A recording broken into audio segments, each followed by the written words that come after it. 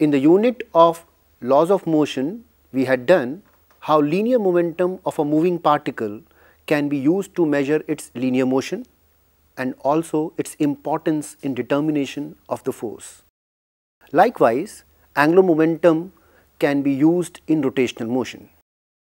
All moving objects have some sort of angular momentum, but it is used most often to describe rotating objects. Forces in certain directions can change the angular momentum of an object. Just like with linear momentum, the greater the mass of the object and the faster it is moving, the more difficult it is to slow it down or stop its motion and rotation. In the module, we studied how torque is intricately related with the moment of inertia and rate of change of angular velocity of the given system. How do we define angular momentum then? Just as the moment of a force is defined as rotational analog of force, the quantity angular momentum is defined as rotational analog of linear momentum. It can also be called moment of momentum or moment of linear momentum. We will first define angular momentum for a special case of a single particle. Like the moment of a force, angular momentum can be also defined with the help of a vector product. For a particle with a constant mass m and velocity v, linear momentum p and position vector r relative to some origin O in an inertial frame of reference, we can define angular momentum as L vector is equal to r vector cross p vector. Hence, it can be defined as a cross product of position vector and linear momentum vector. The value of r depends upon the choice of origin, since it involves the particle's position vector relative to O or the origin. The SI units of angular momentum are kg meter square per second. The direction of angular momentum vector is perpendicular to the plane comprising of the position vector and linear momentum, and we can use a right hand palm rule for vector products which can be used for determining the direction of angular momentum. As we know the right hand palm rule, the first vector, which is the r vector here, is represented by the stretched thumb of the right hand palm, while the second vector of the cross product, which is the linear momentum, is represented by the stretched fingers of the right hand palm. Then the direction in which our right hand palm is facing, here it is this, will represent the direction of our angular momentum. The magnitude of angular momentum can be written as L is equal to R into P into sine of angle phi, where L is the magnitude of angular momentum, R is the magnitude of position vector, P is the magnitude of linear momentum of the particle, and phi is the angle between position vector of the particle and its linear momentum. The magnitude of angular momentum can be also written as L is equal to d into P, where d is the perpendicular distance from the line along which the particle moves and the point O. The distance plays an important role in the torque also, is also called lever arm for the momentum vector. With the help of this concept of angular momentum of a particle, we can find out angular momentum of a system of particles. The total angular momentum of a system of particles about some axis can be defined as vector sum of angular momentums of the individual particles. Hence, L net vector can be written as L1 vector plus L2 vector so on till Ln vector, where the vector sum is over all the n particles of the system. Angular momentum of a rigid body can be also determined in a similar manner. Angular momentum of a rigid body. Consider a rigid object rotating about a fixed axis that coincides with the z axis of a coordinate system as shown in the figure.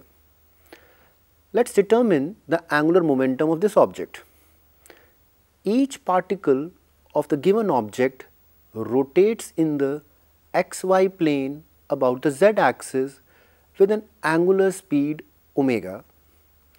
The magnitude of the angular momentum of a particle of mass mi for an ith particle about the z axis can be written as Li is equal to mi into Vi into Ri, where Ri is the perpendicular distance from the axis of rotation for the ith particle. As we know, Vi is equal to Ri into omega, which is the relation between the linear speed of the particle with the angular speed and the radius of the circular path which the particle executes. Therefore, we can express the magnitude of the angular momentum of this particle as Li is equal to mi into Ri square into omega. The direction of this angular momentum for the ith particle is directed along the z axis.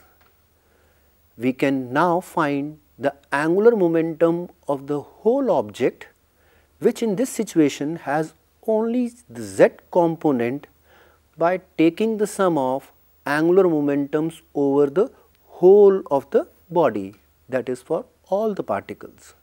Net angular momentum can be written as summation I goes from 1 to n mi Ri square into omega, which can be further reduced as omega is common for all the particles and the rest of the quantity, which is summation I goes from 1 to n mi Ri square, is actually the moment of inertia of the object about the z axis, which can be represented as I. So, net angular momentum can be written as I times omega, where I is the moment of inertia of the object about z axis and omega is the angular speed of the given object. Now, we can find relation between angular momentum and torque.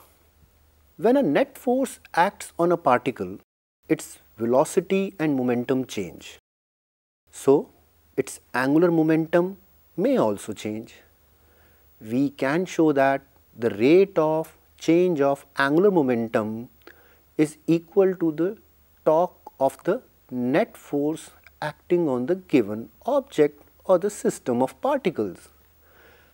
We can take time derivative of angular momentum for a given particle, that is L vector, which is angular momentum, is equal to cross product of r and p, where r and p are the position vector of given particle and linear momentum of the given particle.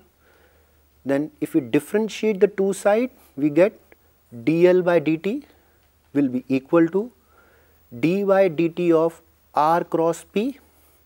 Using product rule, we can break it further, dr by dt into p plus r vector into dp by dt.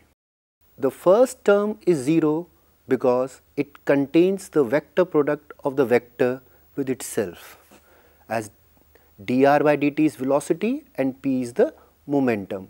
The angle between the two will be 0. The second term we replace by net force, as dp by dt is force. Hence, rate of change of angular momentum becomes r cross f, that is cross product of force, which we know is actually torque.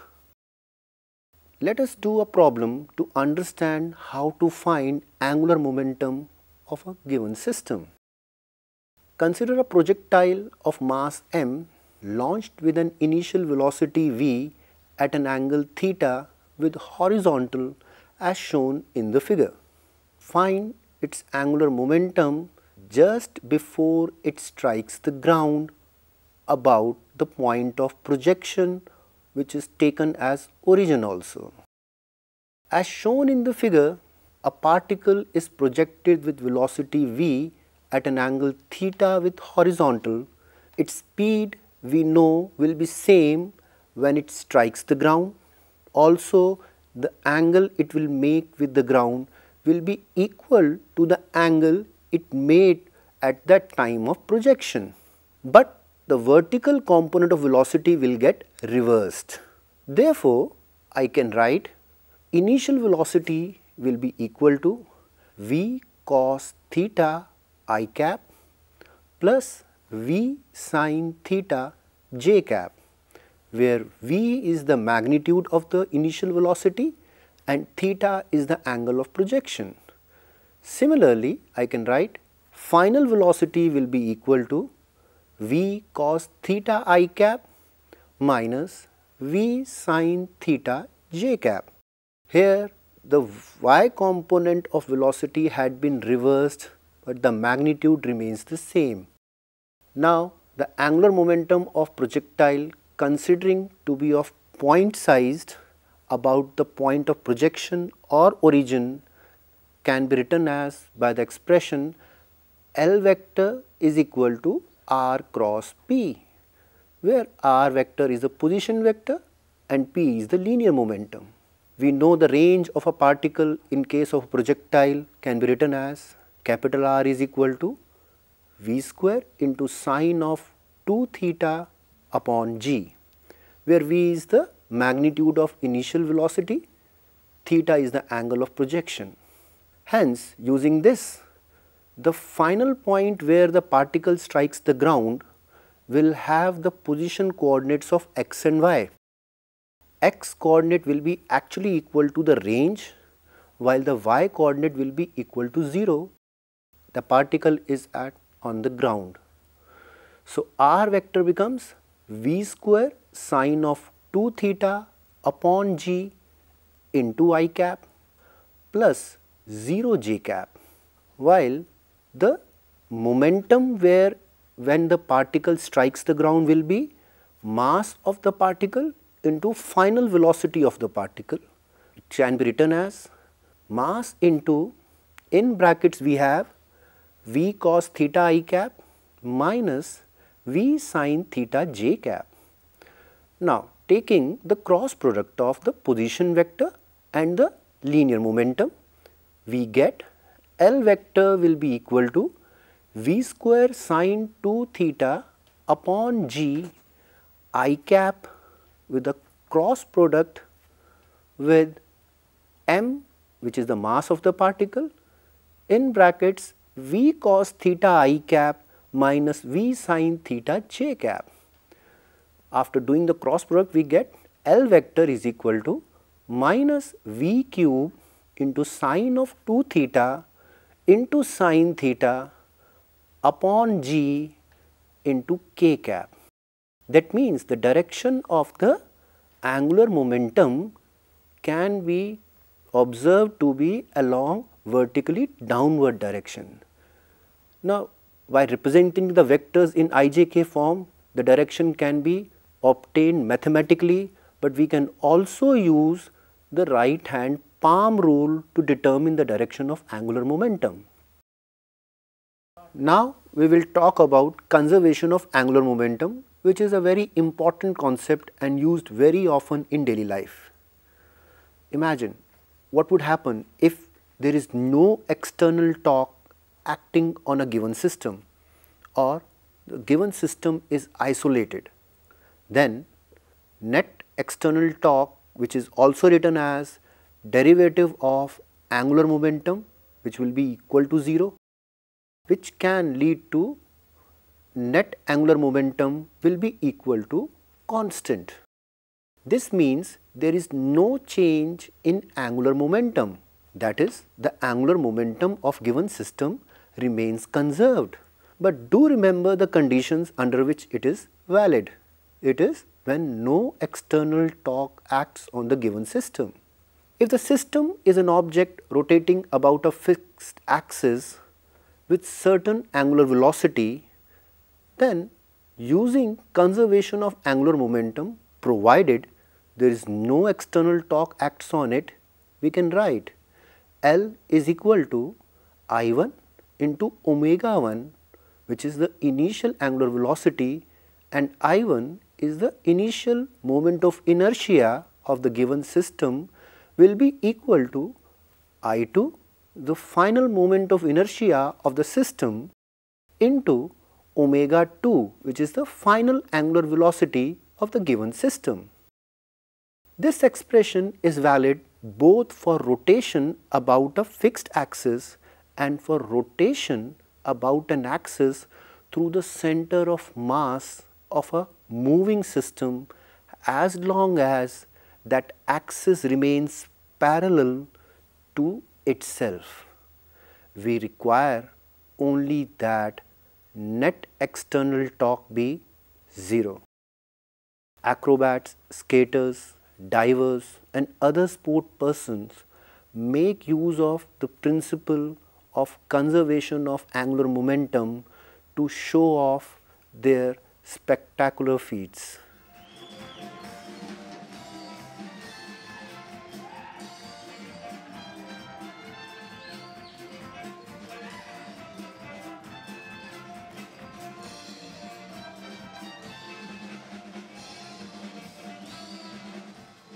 At the time of jumping, the diver gives himself a slight rotation by which he acquires some angular momentum, as you can see in the given image. When he is in air, there is no torque acting on him. Is there any force acting on the man? Yes. Wait, still the torque on him is 0. We know the man is rotating about his center of gravity, therefore torque due to weight will be 0. Hence, his angular momentum must be conserved.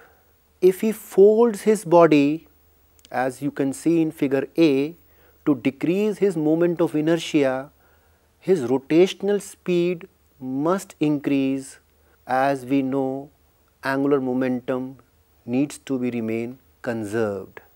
If he unfolds his body before entering into pool of water, then his moment of inertia increases as the distribution of mass from the axis of rotation increases. He must rotate slowly as I increases, omega decreases, since angular momentum remains conserved. Similarly, the angular speed of the skater increases when the skater pulls his hands and feet close to his body, thereby decreasing moment of inertia. If one neglects friction between skates and ice, no external torque acts on the skater. The change in angular speed is due to the fact that angular momentum is conserved and the product of I and omega remains constant.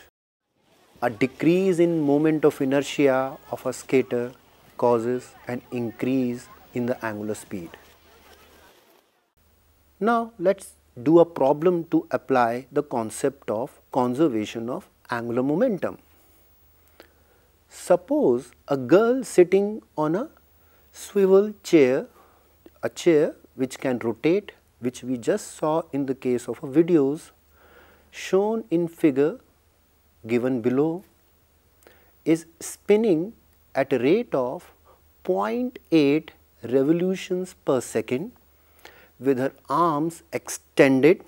She has a moment of inertia here, girl and chair combined of 2.34 kg meter square with her arms extended, and of moment of inertia 0.363 kg meter square with her arms close to the body.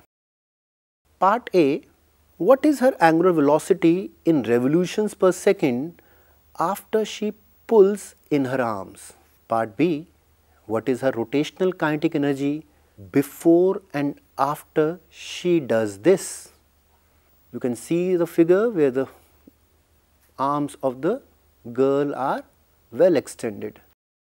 Part A, as there is no external torque on the girl as her movement of arms happen, therefore the result change in her angular velocity will be due to the conservation of angular momentum.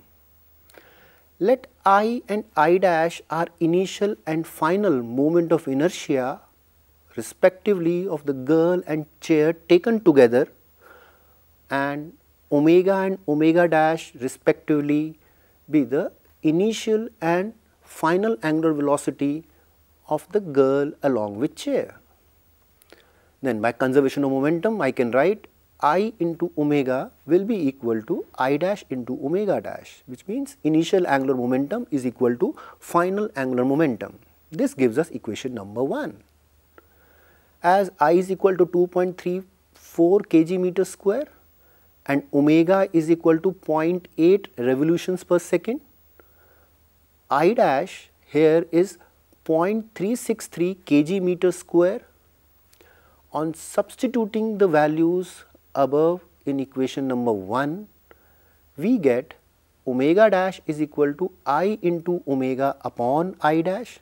Therefore, omega dash becomes 2.34 into 0.8 divided by 0.363, which on calculating we get 5.16 revolutions per second. Part B, rotational kinetic energy, which can be given as half into I into omega square. I is the moment of inertia and omega is the angular speed of the given rotating object. The initial value is found by substituting the known values and the converting the angular velocity to radians per second, as radian per second is the SI unit of angular velocity. Omega becomes 0.8 into 2 pi, which becomes 1.6 pi radians per second. Therefore, initial kinetic energy can be written as half I omega square is equal to 2.34 into 0.8 into 2 pi whole square divided by 2, which becomes on solving 29.6 joules. Similarly, we can find the final rotational kinetic energy as half I dash into omega dash square. The value of omega dash as determined from part A can be written in terms of radians per second as omega dash is equal to 5.16 into 2 pi radians per second. Substituting this value in the expression final kinetic energy, it will be equal to half I dash omega dash square as 0.363 into square of product 5.16 into 2 pi divided by 2, which on calculating comes out to be 191 joules. Both the final angular velocity and final kinetic energy are much greater than the initial values. Can one think of a reason behind the increase in kinetic energy of the girl? In fact, somebody must be doing a work. Only then the kinetic energy of a given system can increase. And we can see here the potential energy of the system was not changing. In fact, increase in rotational kinetic energy comes from the work done by the girl in pulling in her arms. In short, in this module, we have learned that first, the angular momentum of a system of n particles about the origin can be written as net angular momentum L will be equal to summation I goes from 1 to n cross product of Ri and Pi, where Ri is the position vector of ith particle and Pi is the linear momentum of the ith particle. Second, for a rigid body, the angular momentum can be also written as L net or net angular momentum is equal to moment of inertia into angular velocity. Third, if the external torque acting on a given body or a system is 0, then the component of angular momentum about the fixed axis will be L equal to I omega about that axis remains constant or conserved. Thank you.